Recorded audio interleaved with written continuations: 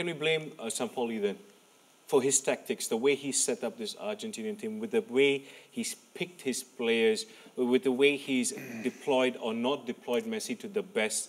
He had the likes of Dybala, he didn't change things around. Who controls that dressing room right now for you? I mean, there's so many questions there that need to be answered. First of all, you have so many fantastic players in this team, and but it doesn't look like a team in this case. You can question that, because if you look at the qualifier that Argentina played, and I don't know if they played always with 3 in the back. I don't know if it is the smartest to change everything to a back 3 when you have a lot of players which play normally in a back 4.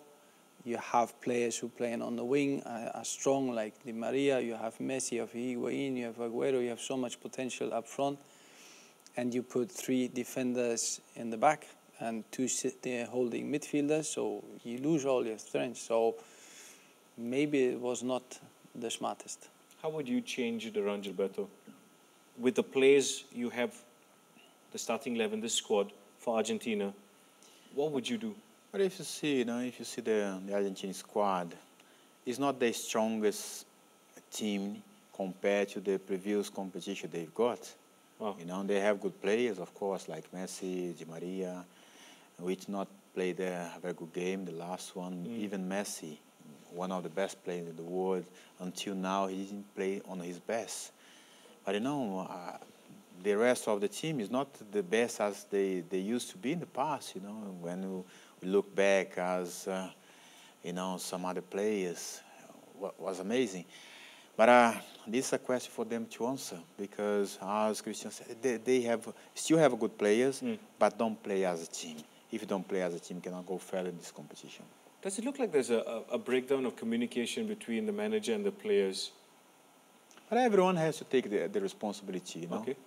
This is about it's easy to blame only the coach, only Messi, because he didn't play on his best. It's very easy.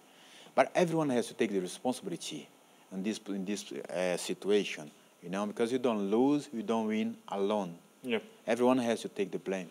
But the media will slam him, of course, and the keeper as well.